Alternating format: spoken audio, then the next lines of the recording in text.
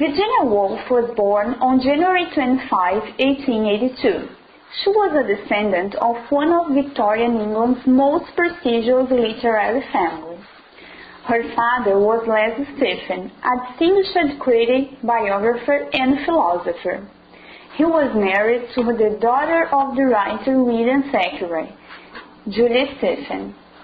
Virginia Woolf grew up among the most important and influential British intellectuals of her time and could explore her father's library.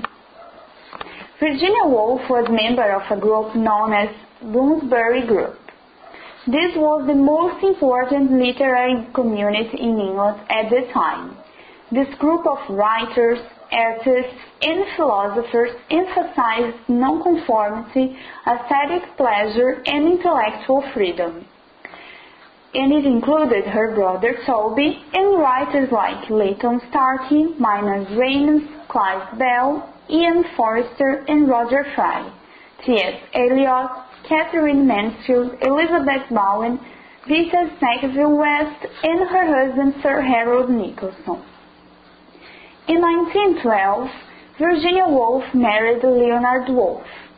She loved him deeply, but she was not entirely happy with her marriage. Virginia Woolf's life was dominated by mental illness. Being young, she had many losses, and in 1941 she committed suicide.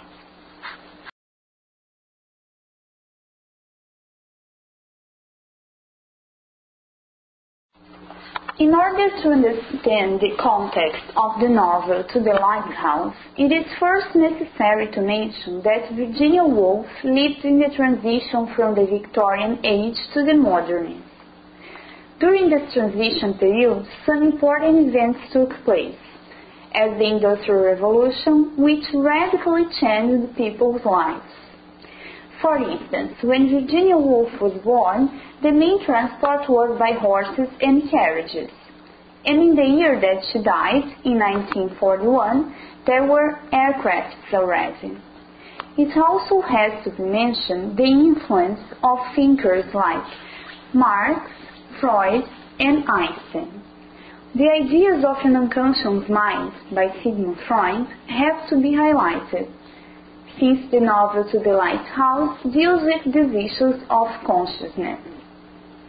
Another important event at the time is the First World War, which devastated people's lives. And the novel To the Lighthouse was published in the period of recovery from the war.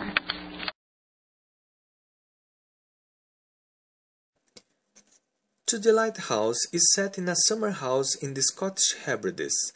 In this place, the Ramsay family used to spend their summer holidays with some guests. To tell the story, the book is divided in three parts: The Window, Time Passes, and The Lighthouse. It does not follow chronological pace. For example, the first part, The Window, takes up more than half of the book, but it seems to relate to the events of only one day. The first section, The Window, begins with the Ramsays and their children in the summer home with some guests. James, one of the children, asks about going to the lighthouse. He wants to go there. Mrs. Ramsay, the main character, is a woman who was considered a model as mother and wife. She tells him that they could go the next day, but Mr. Ramsay, his father, tells him that the weather would be unfavorable. This conflict will feed the hatred during most of the story by James. One of the guests, Charles Tansley, supports Mr. Ramsay's view. He is a student who admires Mr. Ramsay's work as a philosopher. Mrs. Ramsay tries to impose her model of ideal family on other persons. For example, it was not good in her beliefs for a woman to be single. At first, she wants Lily to marry William Banks, an old friend of the Ramsays, but Lily prefers to be alone. However, Mrs. Ramsay has success to arrange another marriage between Paul Raleigh and Minta Doyle, two of other friends. During the day, many small events occur. Lily briskly paints, Mr. Ramsay worries about his legacy to humankind. Paul Minta and Nancy Ramsay walking on the beach, and at dinner, Paul's proposal to Minta has been accepted. The events happen before the First World War. Time passes. This part describes sensations and cites some events. It does not describe many actions. There are only sad memories and an empty house. 10 years pass and it covers the period of the First World War. Mrs. Ramsay suddenly passes away in London. Prue dies from complications connected with childbirth, and Andrew died in a battle in France. The last part, the Lighthouse, describes Mr. Ramsay and two of his children, Cam and James, going to the lighthouse.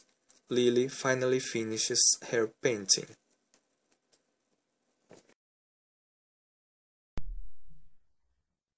Characters. Mrs. Ramsay, a beautiful 50-year-old hostess with gray hair and sank cheek, the protagonist of the plot, a protecting mother and domestic wife. Mr. Ramsay, the selfish husband, a rude person with a certain violent personality who begs his wife for sympathy. Lily Briscoe, a painter who goes through a deep transformation during the plot. She is a very friend of the family, especially of Mrs. Ramsay, who she profoundly admires. The daughters. Ken, the little girl, wild and fierce.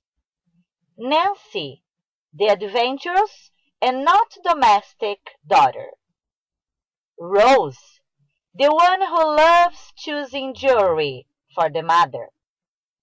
Prue, the oldest daughter who dies after complications during a childbirth.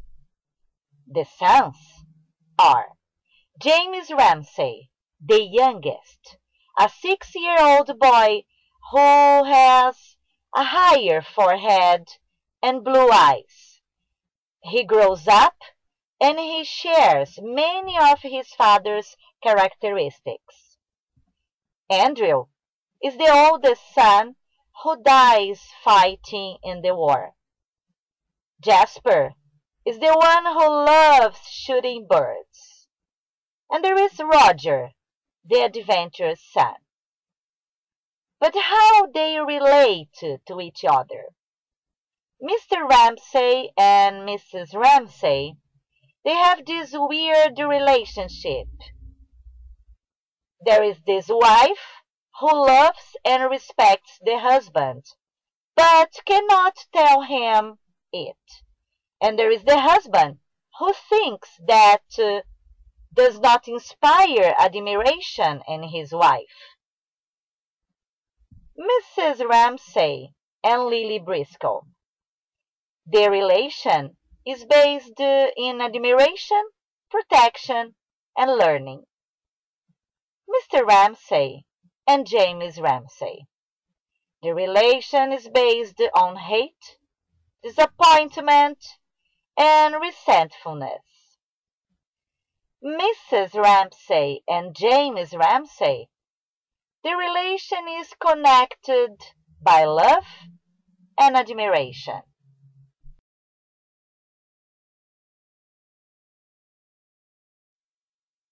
Virginia Woolf is considered a modernist novelist whose plots are secondary. Her style compared to James Joyce's contains plots which are hard to follow because of the stream of consciousness presented in her works. To the Lighthouse shows Virginia's way of writing. Introspection, which is related to self-reflection, is part of To the Lighthouse. This introspection is shown through the stream of consciousness, flow of feelings, thoughts, memories, and observations. As an example, the author uses 55 times the third conditional. She shows regret about past actions or expresses criticism, as in, he would have written better books if he had not married. In her narrative, Virginia Woolf, almost in an explosion of ideas and thoughts, mixes different topics. In one paragraph, one of the characters observes the others. She observes James and sees his distance. She observes her father and thinks about the kind of man he is. She thinks about McAllister, his temper, his selfishness, and his son's behavior being shaped by his father. All this on a few lines. Influence of her mental illness. According to Garcia Nieto, Virginia Woolf's productions were born during her periods of illness, moments in which las ideas manaban como un volcán. To the author, Virginia Woolf's symptoms made her creativity easier, named by the researcher as idiofugal, fuga de ideias. According to Garcia Nieto, Virginia used her works to exorcise parts of herself. The novel is considered autobiographical. Garcia Nieto points out that Virginia Woolf used the Lighthouse as an opportunity to say things that were never said. Some sad events that happened in her life that marked her were the death of her mother in 1895, her stepsister in 1897, her brother in 1905. The characters in the book and the places were part of her life. Virginia Woolf's mother, would her mother be represented through the figure of Mrs. Ramsay? According to Merkin, transfixed by the portrait of their mother, her sister Vanessa wrote, "It's almost painful to have her so raised from the dead." Vanessa is talking about Mrs. Ramsay. So her stepsister, would Prue represent her stepsister? Her brother Toby, would that be Andrew Ramsay? Virginia Woolf used to write in detail every scene. As an example, through the short summer nights and the long summer days, when the empty rooms seemed to murmur with the echoes of the fields and the hum of flies.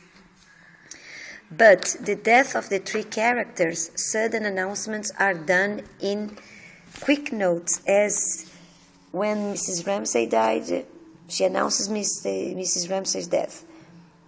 The book says, Mr. Ramsay, stumbling along a passage, stretched his arms out one dark morning, but Mrs. Ramsay having died rather suddenly the night before, he stretched his arms out. They remained empty.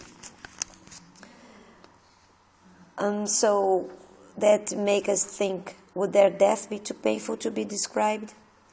When we mentioned about Virginia Woolf using her writing as an opportunity to say things that were never said, we thought about Frida Kahlo, another artist that used her paintings to express her feelings, her pain, the words she knew, two women that express themselves through the work of art.